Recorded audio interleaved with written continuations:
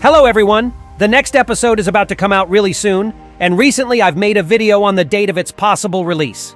I told you guys that I expect Boom to release either the next part of episode 70 or a compilation of the first 2 parts with the secret scenes added to it on 8th of February. And there is a very good reason for it: the anniversary of the whole Skibidi Toilet series.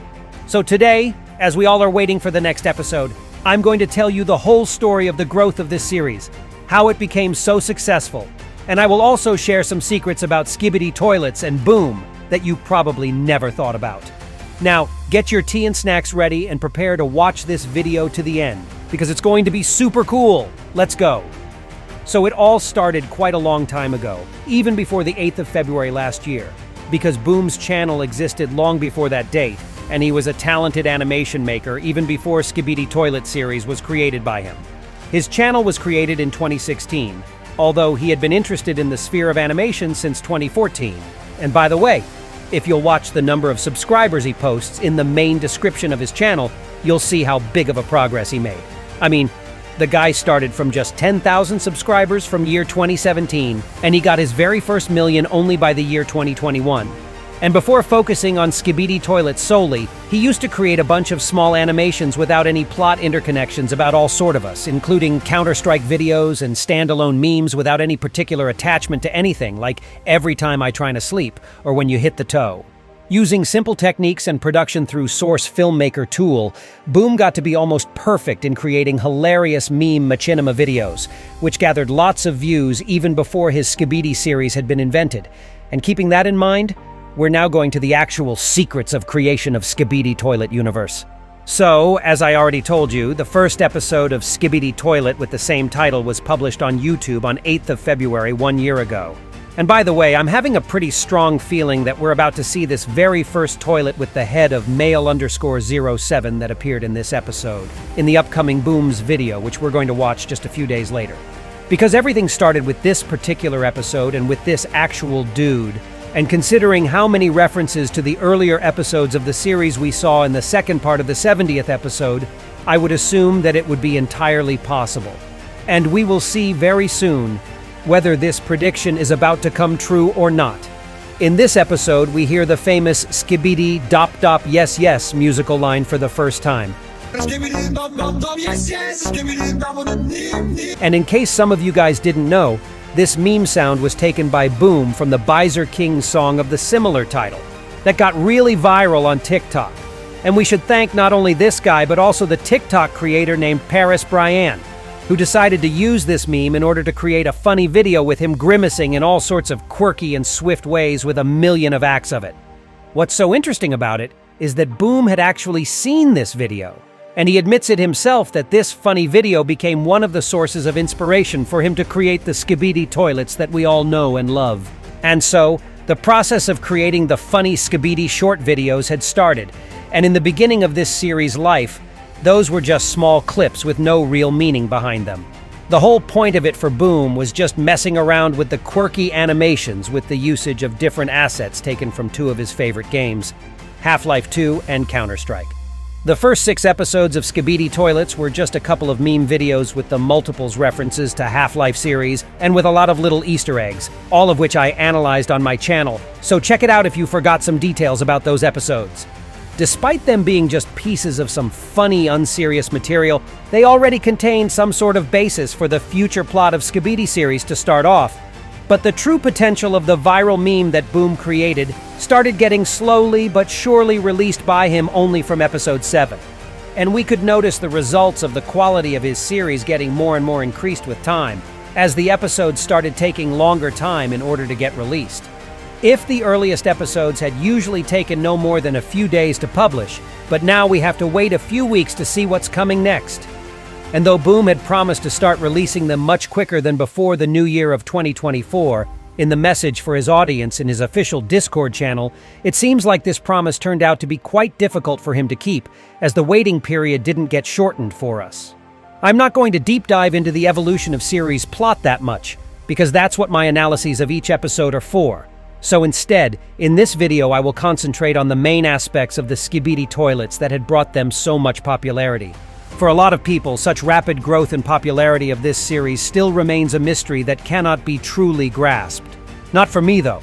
So now I'm going to explain the whole phenomenon of Skibidi Toilets to you from the perspective of both a fan and a long-term analyst of it.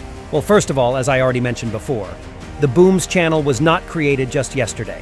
He was a well-established machinima animator for a few years prior to Skibidi Toilet's success, so he had some resources and audience that would make it easier for the series to go viral.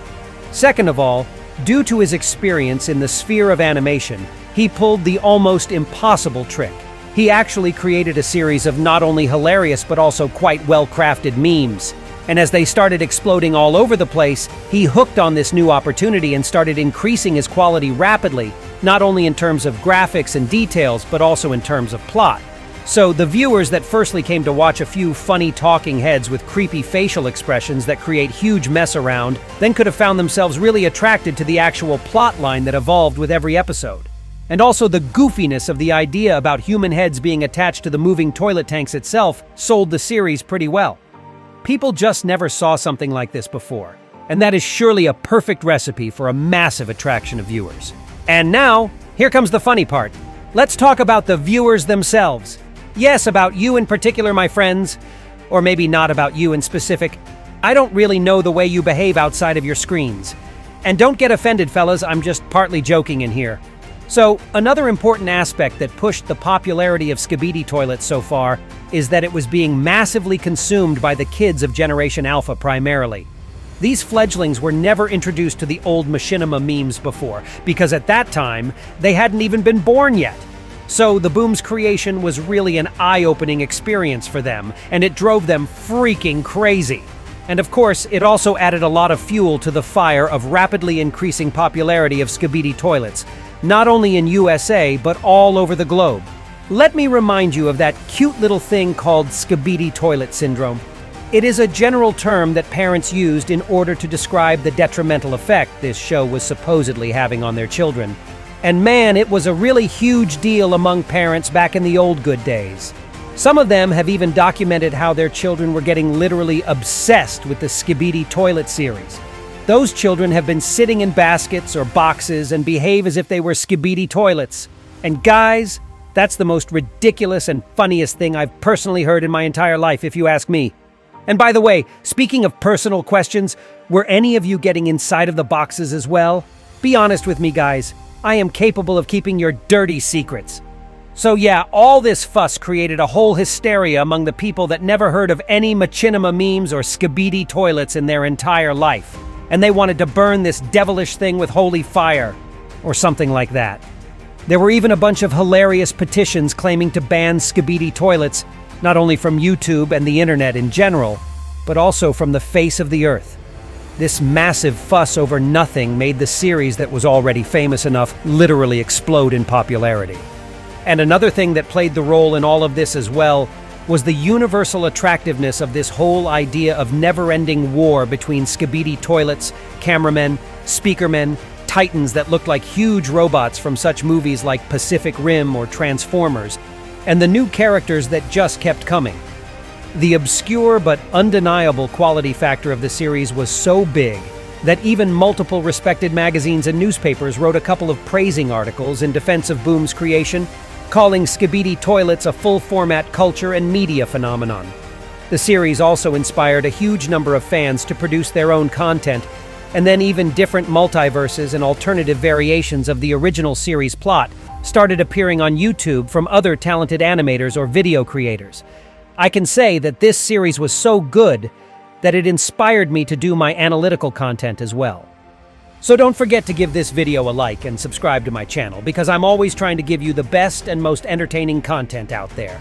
So, as the anniversary episode gets closer and closer, I am looking forward to the next thing Boom has prepared for us. I really hoped you enjoyed today's deep dive into Skibidi Toilet series history, because you really need to get to the roots sometimes. And that was me, ISOTOILET. See ya!